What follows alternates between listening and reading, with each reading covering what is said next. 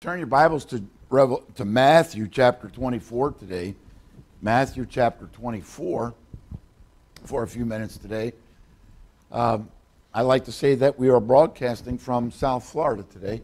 I'd like to say that, but we're not. It's like I'd like to preach a short sermon.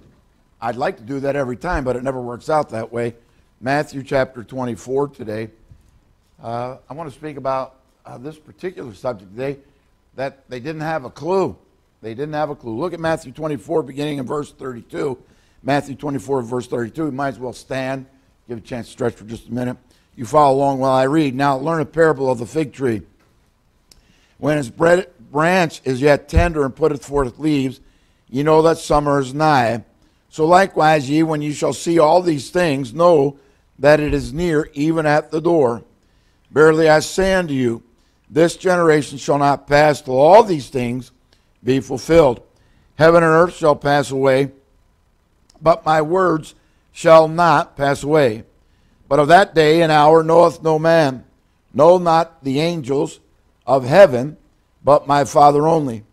But as the days of Noah were, so shall also the coming of the Son of Man be.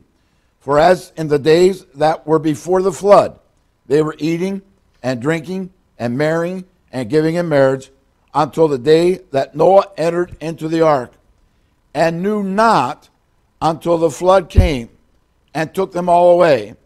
So shall also the coming of the Son of Man be. Father, we thank you again now, Lord, for the reading of thy word. And I pray, Lord, this morning that, Lord, we might get something from it. Lord, I thank you for these who have come out. Lord, I pray, Lord, again, Lord, I claim that verse that no plague shall come nigh thy dwelling. And so, Lord, I pray today that, Lord, you'll help us as we're here. Lord, thank you, Lord, for the opportunity to come. Lord, I pray that you'll, Lord, encourage us this morning, Lord. In this hour, Lord, at this time, Lord, we need to be encouraged. Lord, all the things that are happening around us, Lord, I pray that you will, Lord, encourage us today. Thank you, Lord, for these that have come out, Lord, on this Sunday morning. Lord, I know that many people chose to stay home. And that's okay, Lord. I didn't encourage anyone really to come today. Lord, these just showed up. I'm glad they did. But now, Lord, we pray that you would keep us safe while we're here. For those who chose not to come, Lord, we understand. Lord, are well aware of the fact of what's going on around us. And Lord, we pray that you will bless them. Lord, bless all the folks who are watching today. Lord, a lot of folks said they were going to watch from home today. And that's okay. That's good. Lord, we pray for them. Lord, we pray, Lord, particularly for Mrs. Ward, who is sick today, Lord, with some kind of a stomach ailment. Lord, we pray for her that you would help her, Lord, this morning. Lord, we pray that you'll, Lord, we pray for Mrs. Ward, Lord. She's thin, she's elderly, she's older, Lord, and we pray that you would help her this morning. Lord, I pray for Royce today, Lord, that you would help him also, Lord, Lord, I pray that you would, Lord, touch him. Lord, the special touch, Lord, of your hand today, Lord, upon his life. Lord, again, I thank you for this opportunity, Lord, to stand up, proclaim thy word. Lord, I thank you, Lord, that you've given me, Lord, at least some ability, Lord, to do this. We pray for America. Lord, we are in strange times, to say the least. Father, I pray that you would, Lord, encourage us today. Lord, we need to be encouraged. And Lord, that as we go our way, Lord, later on, Lord, that we might leave here rejoicing, Lord, in our great salvation. Lord, there's so much to cover today, so much to say today. Lord, help us to say it in a timely manner. Lord, and I pray, Lord, that people who are watching, Lord, and people watch us all over America, Lord, people from our own church, Lord, watching us. Lord, we who are here, Lord, that you would encourage us today, Lord, in this time. Lord, I want to be an encouragement to people today. Don't want to be a discouragement. Lord, there's a lot of discouragement going around today. And Lord, I pray that you would, Lord, help us, Lord, this morning. Lord, we pray. Help President Trump. I believe beyond any shadow of a doubt President Trump was an accident. that those who would send us down the wrong road, President Trump was an anomaly, that he is trying to think of the word, Lord, but he is a diversion in their plan. Lord, we know that Satan has a plan for the world. Lord, we pray for President Trump today. Lord, he is ridiculed, he is mocked, made fun of. Lord, we thank you for a man who is willing to stand up and say we need to ask God to help us. Lord, we thank you for the vice president also. Now, Lord, bless us, we pray, and help us, we ask, in these few moments. In Jesus' name, amen. Amen. You may be seated. In Matthew chapter 24, Matthew 24 is Jesus' discourse on the Mount of Olives about the last days and what's going to happen. In the last days, the disciples had asked Jesus 3 questions, and they said, well, when shall these things be? Because Jesus said, just before that verse, he said, see all these buildings. He said, not one stone will be left on top of another. And so they asked the question, when will these things be? And what shall be the sign of thy coming and of the end of the world? They asked 3 questions in that verse. When shall the temple be destroyed? What shall be the sign of thy coming and of the end of the world? So then Jesus proceeds to give things in Matthew 24 and Matthew 25. It's called the Olivet Discourse about the coming of the end of the world. Now, in our reading today in verse 32, now learn a parable, there's some idea about what exactly this parable means. It is a parable that has an earthly context, but it has some kind of a deeper spiritual meaning. Many have taken it to mean this generation shall not pass till all these things come forth. And in that they thought, well, this generation, they always dated at 1948, generation being 40 years, 1988. Hence, Edgar Wisnett wrote that book, 88 Reasons Why Jesus Will Come in 1988. And of course, Wisnett had it down to 10:30, I believe it was September the 13th, 10:30 in the morning, 1988, that Jesus was going to come. And of course, he did not come.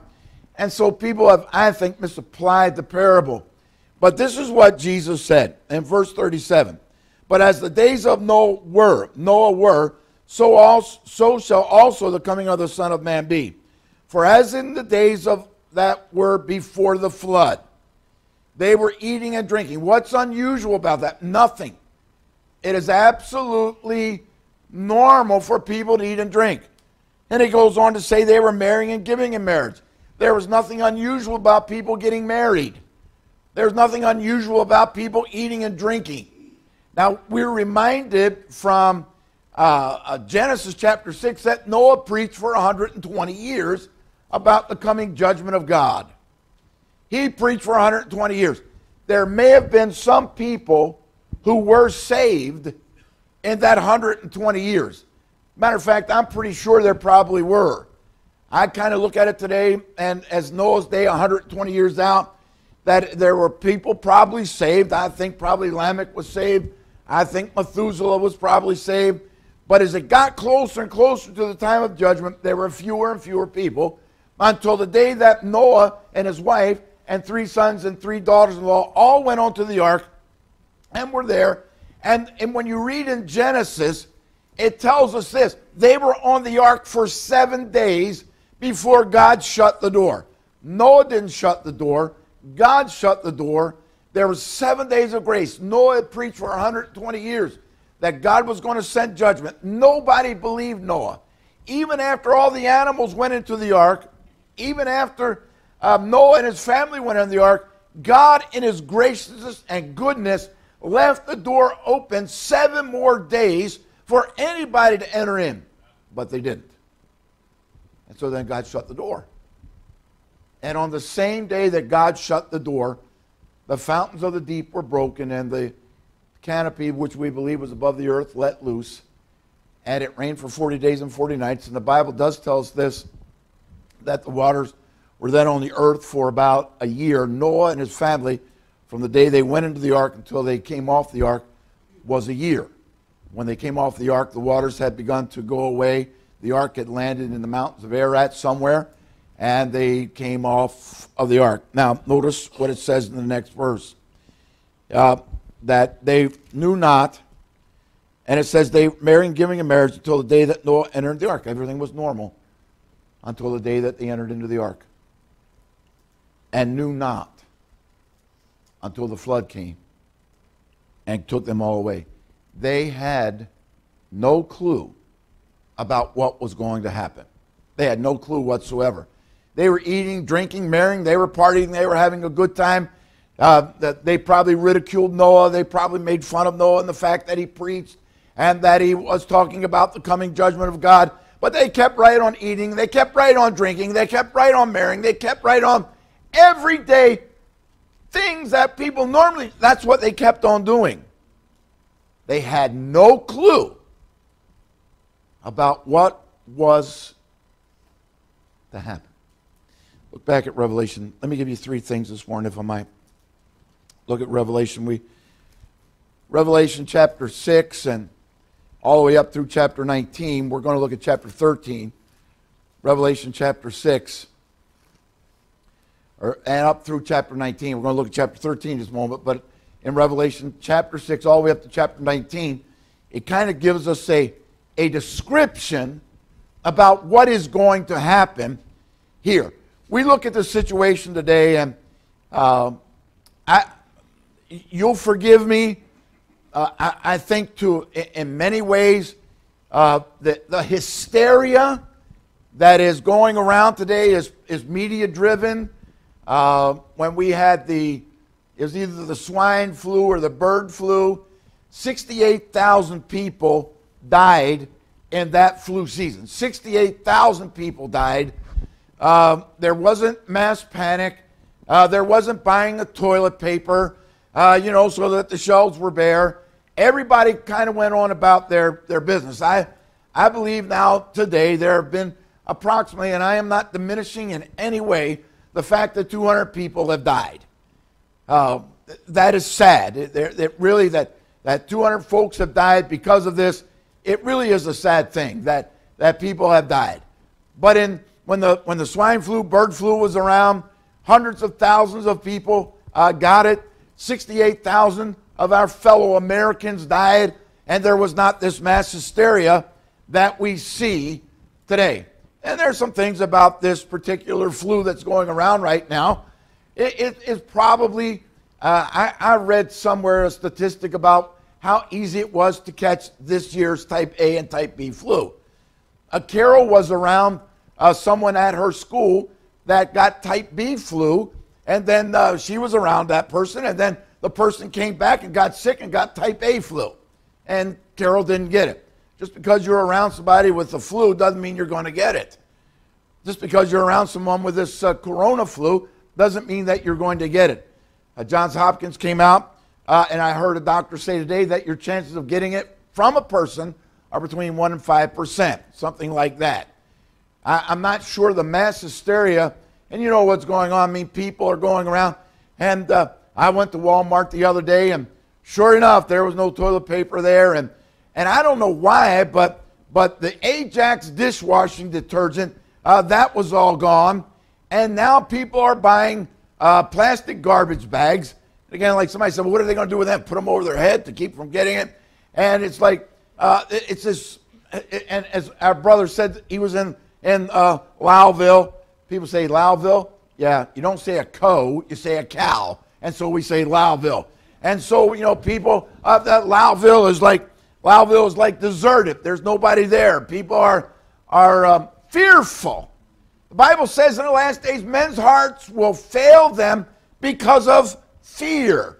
And we see this kind of a mass hysteria.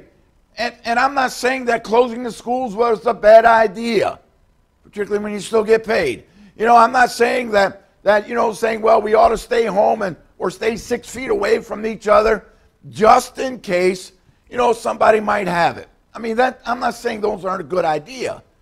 But I'm saying that this mass hysteria that we see going on around us, I'm not sure is warranted.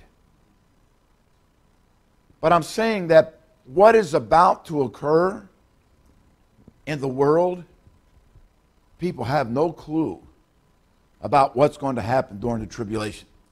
We think that this corona flu is bad. We think that it is bad. And again, I'm not downplaying it. I'm not saying that, we shouldn't be wary of it. We ought to be wary of the common cold. We ought to be wary of type A and type B flu. But people have no idea about the coming tribulation that's going to occur here in this world. People have no idea, and the facts that we see today really don't warrant necessarily what is happening. But there's coming, look at Revelation chapter 13. There is coming a guy, there's this man of sin, according to 2 Thessalonians chapter 2, this man of sin, that wicked one, the son of perdition, the beast that arises out of the bottomless pit. This guy is going to arise on the scene. Look, we are living in strange times in which we are, in my humble opinion, for whatever that may be worth, we are seeing that people are listening to the media, and I watch them.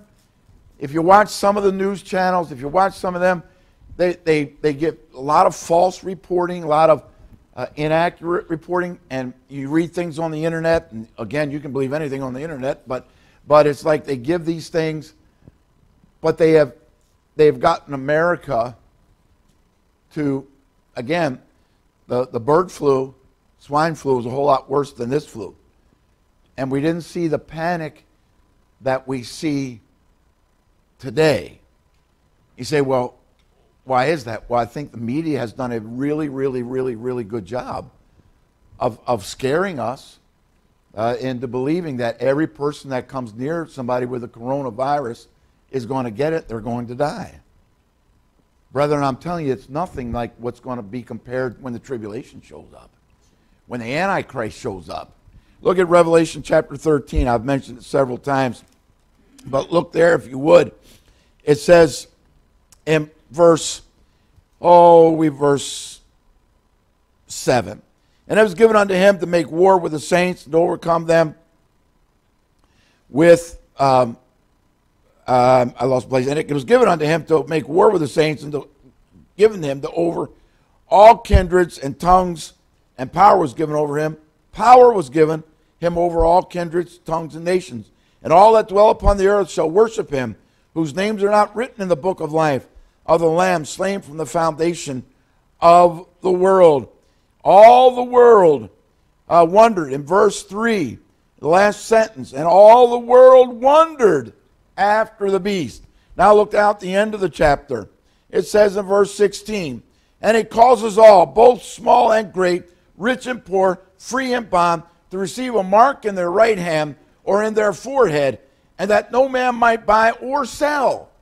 People during the tribulation are not going to be able to buy or sell except they have this mark, and we'll read this in a minute, the mark or the name of the beast or the number of his name. People aren't going to buy or sell. People say, well, I went to the store and they didn't have any garbage bag, preacher. I went to the store and they didn't have any hand sanitizer, preacher. I went to the store and they didn't have any toilet paper, preacher. I went to the store and there was no water. No water? What's wrong with your water? The virus is in the water. Why are people buying cases of water? But they say there is no water. And in the shelves in some parts, now the fresh produce stuff makes you healthy. That's a lot of that still there. But anyway, but it says nobody's ever going to be able to buy or sell. Nobody will be able to. Except they have that number. And it says in verse 18, here is wisdom. Let him that hath understanding count the number of the beast, for it is the number of a man. And his number is 666. Now, we say this, well, what exactly does that mean, preacher? What does it mean that 666, what is that number? What does it mean to have the mark in your forehead or in your right hand? Nobody really knows. People have surmised that unless you have the number 666 in your hand or on your forehead, that you won't be able to buy. I don't know that. I mean, we're looking at a society now where they want to embed chips in the back of your hand. And when you go to the store, you just run your hand under the scanner. That may be it. I do not know. I can't believe that people will want to walk around. Of course, we live in an age of tattoos where everybody and his brother, gets a tattoo. Some people are so inked up, but that people will not be able to buy or sell except they have. And people have no idea. They think it's bad now. I mean, they go to the store and say, well, I can't find anything. Look back in Revelation chapter 6. Chapter 6 through chapter 19. Chapter 6 through chapter 19. Give a description, at least to some degree. And again, people say, well, it probably won't be too bad. Look, as it was in the days of Noah, they had no clue until the day came, until the flood came. They just went around life as normal. Revelation chapter 6. Chapter 6, the first 7 seals. The first 4, of course, are known as the 4 horsemen of the apocalypse. There's the white one, then there's the red one, then there is the black one, and then fourthly, beginning in verse 7. Now, here's what we see. We say, well, preacher, it's kind of a dysfunctional time. Absolutely it is. It is dysfunctional. Dysfunctional time. All the things that we see that are happening. Now, you'll notice in verse 1 and 2, it talks about the white horse. Somebody went out to conquer. Traditionally, or usually this is considered to be the Antichrist. He goes out with a bow, no crown, no arrows, just a bow. So whatever his conquest is seems to be somewhat of a peaceful nature. But in verse 3 it says, and verse 4, and there went out another horse that was red, and power was given him to take, that sat thereon to take peace from the earth, and that they should kill one another, and there was given unto him a great sword. So now, because of this conquest, now it does appear that war breaks out, a universal type war. Verse 5 and verse 6 is the third seal. And when he had opened the third, I heard the third beast say, come and see. And I beheld, and lo, a black horse, and he that sat on him had a pair of balances. And I heard a voice in the midst of the 4 beasts say, a measure of wheat for a penny. The government wants to give everybody $1,000.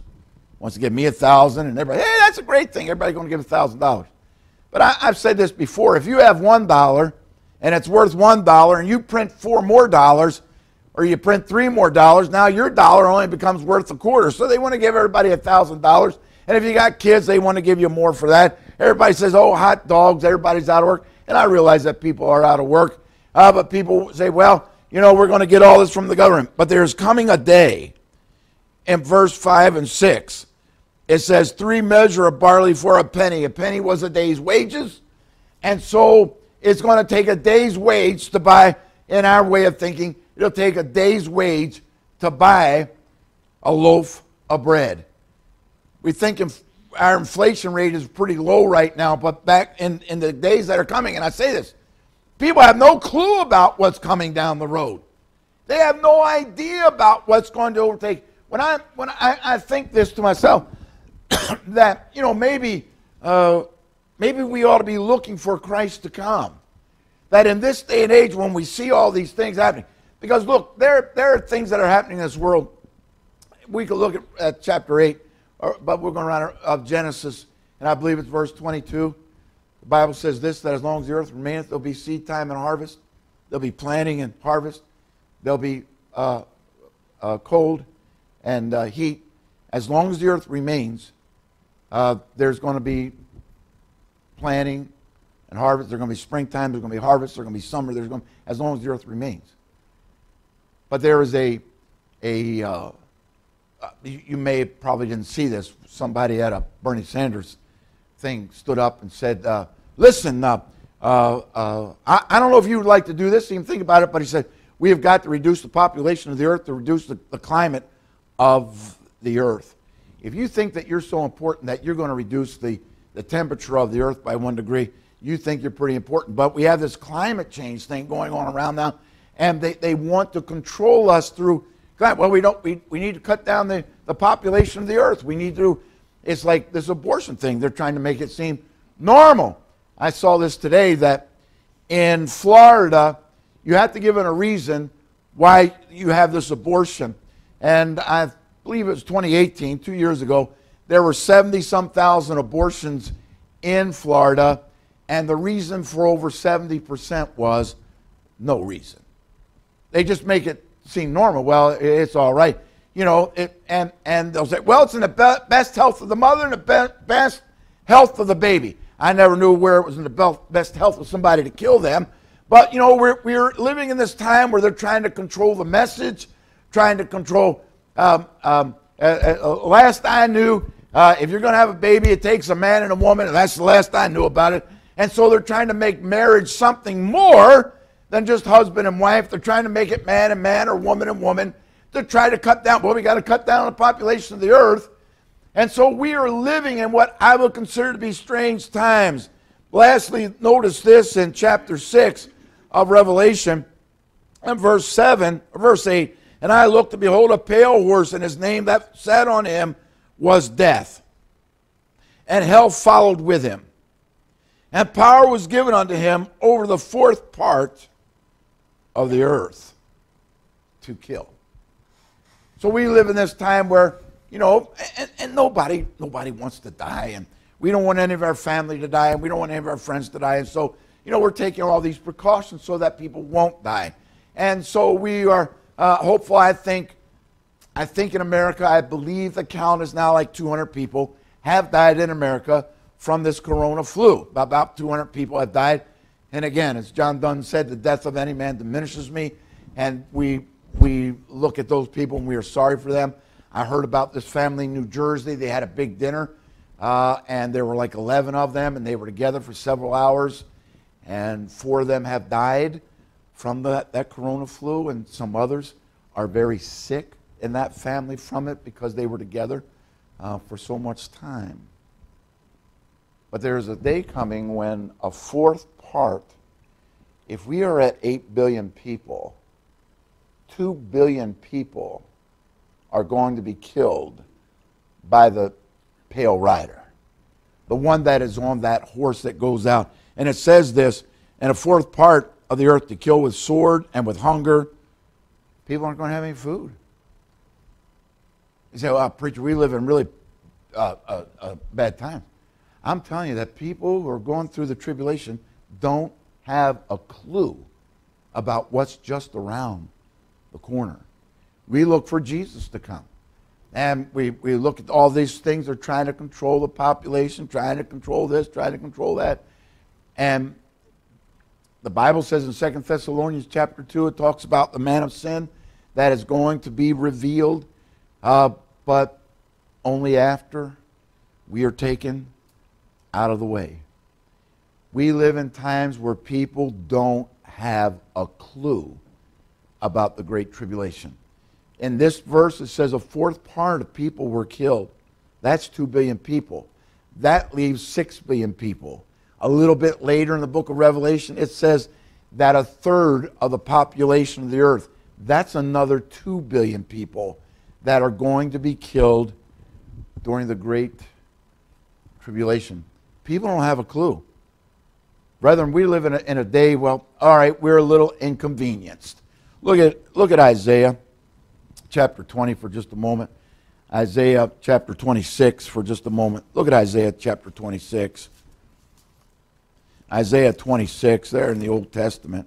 Isaiah chapter 26.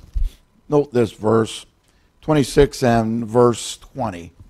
Here's what Isaiah the prophet says. Come, my people, enter thou into thy chambers, and shut thy doors about thee. Hide thyself, as it were, for a little moment, until the indignation be overpassed. Look, we say, well, we're inconvenienced now. We can't go to work. We can't go to school. I'm saying, I said this to my wife today. I don't know how people on welfare who don't do anything survive. I'm going nuts. I go outside and walk around. I come over to the church and read, and I'm over to the house, and Now, I don't think it's illegal to go out and go for a drive, but, well, then you got to go to the gas station and grab a hold of the handle, and there might be it's like we're stuck. But Isaiah says, well, till the indignation, till the pestilence is past, we're going to get by this. We will get by this. I perceive sooner or later, in China they have very few new cases of it, and most people have recovered from it. So that'll happen here in America. I'm saying now, though, that people in the Great Tribulation, people don't have a clue. You hear people talk about Jesus coming. Noah preached. Oh, God's going to send. That Noah, he doesn't know what he's talking about. It has never rained on the earth. Why would it rain? They knew not. They had no clue. Brother, once it started raining, then they had a clue. But up until that point, they had no clue what was about to happen. And people during the Great Tribulation have no clue. Look at Mark chapter 8. Secondly, this. Mark chapter 8. Look at Mark chapter 8. People have no clue. Not Mark 8, Mark 9. People have no clue about the Great Tribulation, about what's going to happen during that time. It's like we're going down the road. Merrily down the road. Well, what's going to happen? It can't be that bad, preacher. They have no clue about the tribulation. Secondly, this. People have no clue about hell. Verse 42. And whosoever shall offend one of these little ones that believe in me, it is better for him that a millstone were hanged about his neck and he were cast into the sea. And if thy hand offend thee, it is cut it off. It is better for thee to enter into life maimed than having two hands to go into hell, notice, into the fire that shall never be quenched, where their worm. Worm is just an old English word for conscience. That's all that means. Abraham said to the rich man in hell, he said, son, remember. Luke chapter 16. Son, remember. So evidently, people that are in hell remember this. The guy said, the rich man who died said to Abraham, he said, I've got 5 brothers. He evidently remembered his 5 brothers. Abraham said, son, remember that in your lifetime you got good things. And Lazarus got nothing. Now Lazarus is comforted. He said, but in Luke 16, he said, I am tormented in this flame. Jesus said in this verse, he said, where the worm dieth not, where people remember, and the fire is not quenched. It says it again 2 other times in that verse. People have no idea about the coming great tribulation and everything that's going to happen. And they have no idea about, and then people have no clue about hell. Now I hear people say, I've heard people say, and people say this to me, well, if I go to hell, I have my friends and I are going to party in hell. Well, if I go to hell, we'll play cards in hell. If I go to hell, it won't be so bad. They have no clue. I mean, it's like, well, it can't, wait a minute. But Jesus said here, the fire is not quenched. Now, again, we don't have an idea. We can only go by what Jesus says. That we really don't have any idea. But people who say we have some idea that we read this, but most people say, well, it can't really be that bad. But it is that bad. Look at Revelation chapter 21. Revelation chapter 21. Here, John writes this in Revelation 21 and verse 8. It says, but the fearful, and again, we've gone over this, and we won't take a whole lot of time to go over this. The fearful are simply those who are afraid to get saved because they're afraid what somebody else might say. Well, if I got saved, what will my father think? If I got saved, what will my mother think? Or my brother? Or my friends? The fearful, the unbelieving, those are people. The fearful are those who believe the truth. And I've talked with people, say, do you understand what I say, do you understand? Yeah, I understand what you're saying. You know you need to be saved. Yeah, I know I need to be saved. Would you like? No, I don't want to get saved. Well, why not? Well, I don't know. Do you understand what? I understand Jesus died. I understand it, but I don't want to get saved. The unbelieving are those who simply don't believe it. I don't believe in God. I don't believe in heaven. I don't believe in hell. I don't believe in an afterlife. I believe that when you die, this is it. They throw you in the ground. You become food for the worms, and that's it. That's the unbelieving. Then it says also, murderers, whoremongers, sorcerers, idolaters, and all liars shall have their part in the lake which burneth with fire and brimstone. Now, whatever that may mean, all murderers, liars, fearful, unbelieving shall have their part. I've said before, I think that there are probably degrees of punishment. The Bible says this, of how much worse punishment shall they be thought worthy of trodden underfoot the Son of God and count the blood of the covenant wherewith they are sanctified an unholy thing, that people who have heard the gospel story and rejected it, the punishment for them will be worse than those who have never had an opportunity. And I shouldn't say that, had an opportunity, because God warns people every day. But notice what it says. In the lake which burneth. Doesn't say which burned. It burneth with fire and brimstone. So what's brimstone, preacher? That's sulfur. If you ever had the smell of really bad rotten eggs, that's what brimstone smells like. It's sulfur, and which is the second death. The Bible says this, that the smoke of their torment ascendeth forever and ever. People have no clue. They think, a lot of people, well, that's just a fairy tale to scare people into heaven. Well, that's not really real, preacher. I'm amazed by the number of people who say, well, I don't believe that hell is real. I don't think there is a fire. I've even met Christians who say, I don't believe there's fire in hell. Their opinion that hell is merely separation from God. Now, that isn't what Jesus said. And so people who are on their way to that god-awful place have no idea about the lake of fire. About hell. They think, well, you know, as I said, people say, well, you know, I'll be there with all my friends. You won't see your friends, because the Bible makes it abundantly clear that it is a place of outer darkness. It is so dark, you can say, well, I thought there was a fire there. Well, there's some kind of fire there, but it doesn't light the place up, because it's a place of outer darkness where people have the constant sensation of falling farther and farther away from the only light that could help them. People say, well, it won't be that bad. Wait a minute. They have no clue. They're just like the people in Noah's day. It isn't going to rain. It's not going to rain. Rain? What's rain? Because evidently in Noah's day it did not rain. There was a mist that went up from the earth, and there was a mist that evidently, a great big canopy that the earth was, it was like living in Florida every day, amen? But so as like, that's how the earth was. And when Noah said God's going to judge the world and that it is going to rain, people, what? You got to be kidding me. It didn't, what is rain? And number one, has never rained.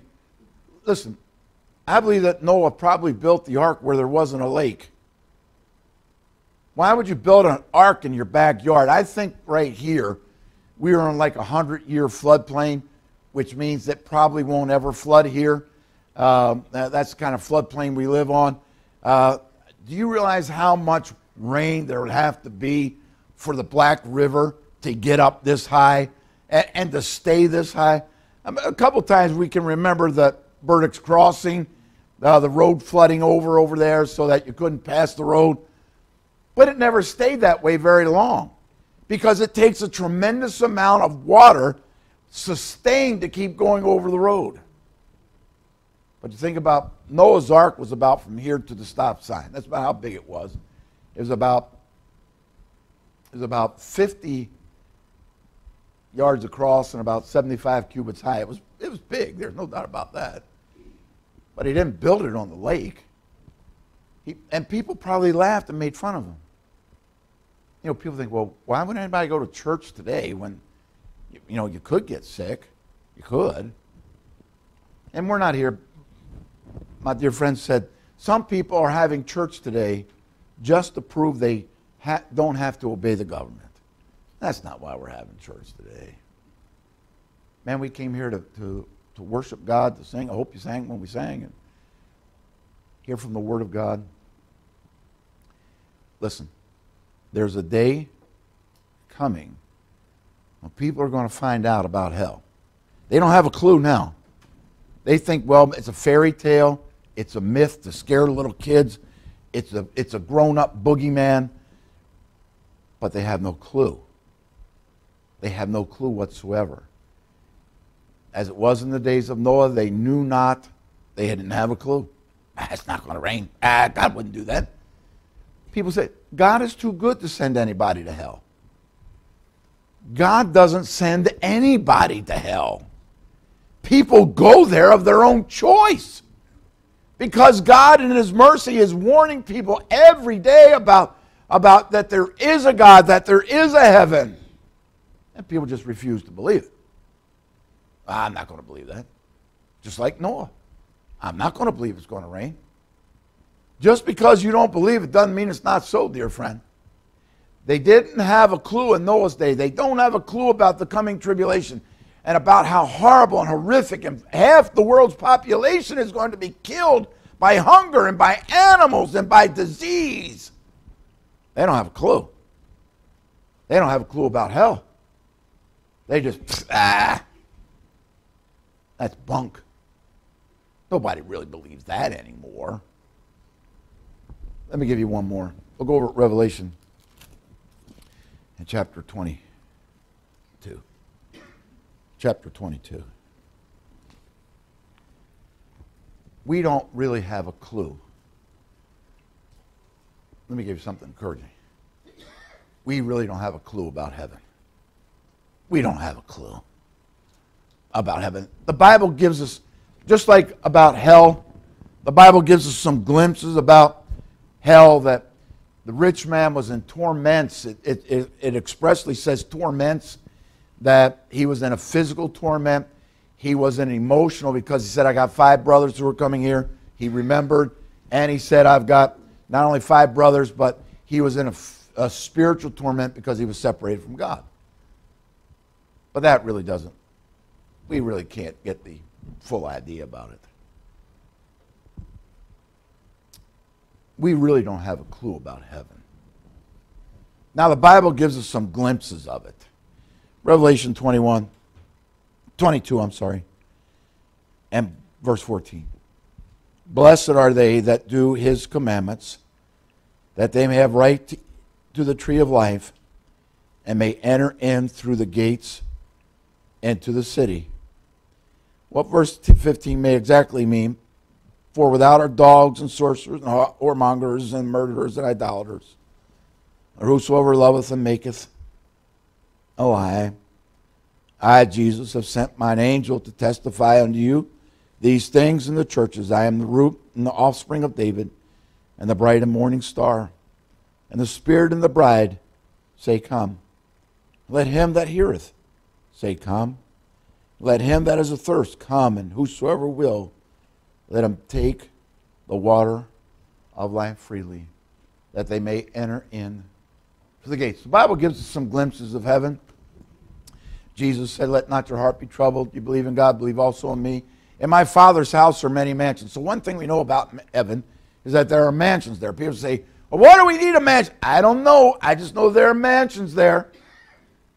Pete and I sang a lot of times, or sometimes, just build me a cabin in the corner of glory land, somewhere by the street of life, gate of life, whatever, that it may ever stand. We've also sang this, I've got a mansion just over the hilltop. I'm not sure. Nobody can really tell you, what do we need a mansion for? Are we going to sleep there? Are we going to entertain there? Or do we need a kitchen there? Do we need a bedroom there? Do we need bathrooms there? What do we need a mansion? I don't know. The Bible just says that in my Father's house are many mansions. If it were not so, I would have told you, okay, so we got a mansion. The Bible says in the book of Revelation, the city itself is pure gold. Now, the only thing that ever compared to that was Solomon's temple that was overlaid in pure gold. The whole thing was overlaid in pure gold. Wow. The Bible says the streets are gold. The Bible says that every gate, there are 3 gates. The city is about 1,500 miles 4 square, meaning that way and that way and that way. And that the wall itself around the city, as we look at it, is about 200 feet high. If you were standing next to the gate, you could not see the top of the city. I forget how many miles away you have got to be from the New Jerusalem, heaven, before you could actually see the top of the city. The gate, the wall that surrounds the city, is 200 feet high. There are 3 gates, because the city is 1,500 miles. There are 3 gates on every side. Each gate is made of a pearl. Say, are there pearly gates? Absolutely there are. The 3 gates are made of pearls. Then all 3 of those gates are encompassed in a great big pearl. Each gate is made of a pearl, and then all 3 of the gates are made of a great big pearl. The streets are of pure gold. There are mansions. The city is pure gold. There are 12 foundations to the city of precious stone. There is no sun in the city, for God himself is the light. So all I can, in my mind, is picture the light of God reflecting off these 12 precious stones to be beautiful. The Bible says around the throne is an emerald rainbow, because the most pleasing color to the human eye is green. It's like our window here. How beautiful green is. And you know what the Bible says about this? Paul said this in 2 Corinthians 12. He said, I knew a man, whether 15 years ago, I don't know, who was caught up to the paradise of God. Now, the word paradise means beautiful gardens. That's what it means. I don't know, we only get glimpses about what heaven is. Paul said he heard things that he could not even write down. Eye hath not seen, nor ear heard, nor has it entered into the heart what God hath prepared for them that love him. Look back really quickly at Ephesians. Let me give you one other verse. Chapter 2, Ephesians chapter 2, last verse. Ephesians chapter 2. We have no clue about heaven. Did you ever have a wow experience like, wow, that was more than what I thought it was going to be? Wow. It's like the day I got married. You know, it's like my brother was there. I don't even remember. I think Dick Wilson was there. He was there. And who was the other guy? Greg Smith. That's right, Greg Smith. Shipley. Yes. See, I don't even remember. I mean, you know, it's like, and I remember the preacher's name was John Smith. That's who the preacher was. And the bridesmaids were Ruth and Connie and Debbie and your sister, right? Her sister. How quickly we forget. And I remember, and I remember on this side was my family. I remember seeing my cousins were there. My first cousins were there. They came, and Carol's family and friends, all 2 of them were over. No, they were over on this side, and they were there. And I remember, I don't remember a whole lot. I remember I was nervous, you know, that kind of thing. And I remember her father. He was a little bit heavier. than he is now. And all I could think of, he reminded me of the Campbell Soup boy. When he was coming down the aisle, he had a bow tie on. And I remember seeing him.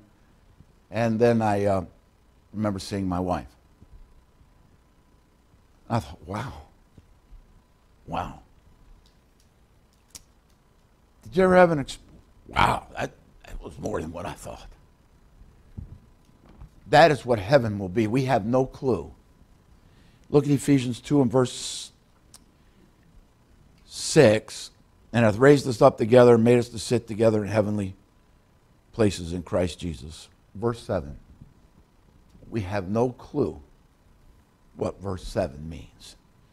That in the ages to come he might show forth the exceeding riches of his grace in his kindness toward us through Christ Jesus. I have no idea what that verse means. But that in the ages to come, while eternity rolls, God is going to show forth his exceeding riches of his grace to us. Whatever that verse may mean, we have no idea what it means. But it's going to be a wow when we get to heaven and see all of our family and see our friends and see.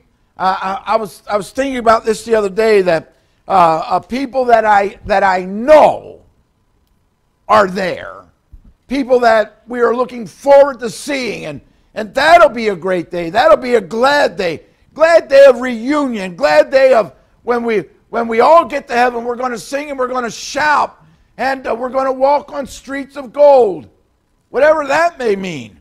And the city itself is pure gold, and it's just beyond our imagination. And around the throne is this green emerald throne, and the river of life is flowing, and there will be trees there, and there'll be paradise there.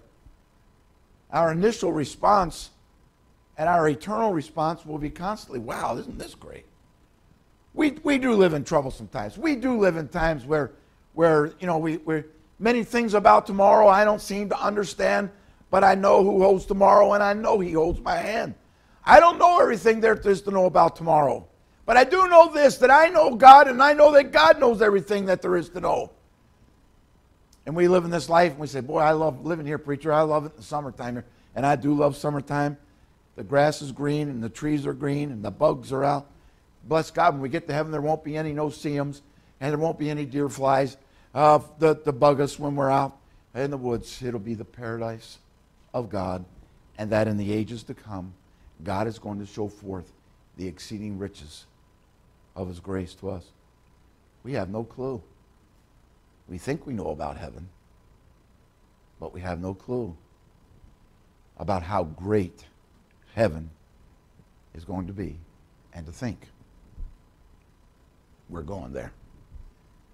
We often talk about the return of Christ, and maybe one day, and one day Jesus will return. Maybe today. They knew not until the flood took them all away. They had no clue. Father, we thank you again, Lord, for this day. And Lord, for the circumstances that we find ourselves in, and everything give thanks. And so, Lord, we do give you thanks, Lord, for everything that in our lives. Lord, I pray again that, Lord, you'll keep us. Lord, keep us safe. Lord, you know what's best. Lord, here we find ourselves, and Lord, the situation is it's difficult, Lord, but people have no clue what's going to happen to them during the Great Tribulation. They think things are bad, and they're really not bad now. And we're a little inconvenienced, to be sure, but they have no clue. People have no clue about hell.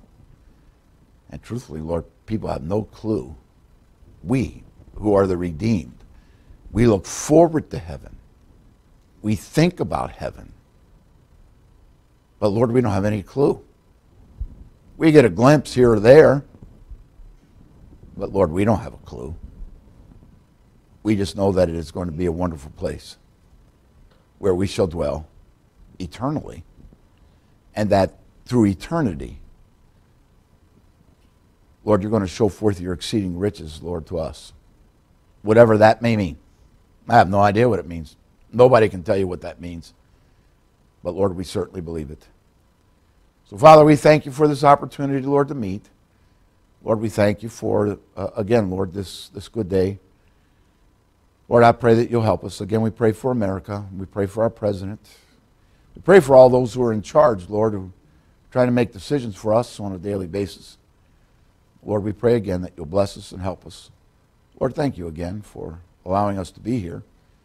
And Lord, keep us safe the rest of this day, we pray. And Lord, we'll thank and praise you for it. In Jesus' name, amen and amen.